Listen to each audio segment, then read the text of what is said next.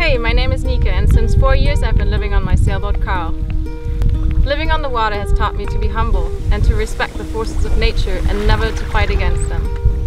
Living surrounded by nature, living so close to it, has definitely made my life more balanced, and it's calmed me down in some way. And it's given me the opportunity to recognize so many little things that I might have rushed by in the past.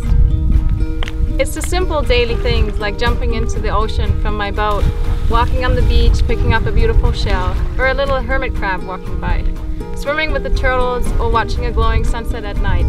Those are the things that bring happiness to my life.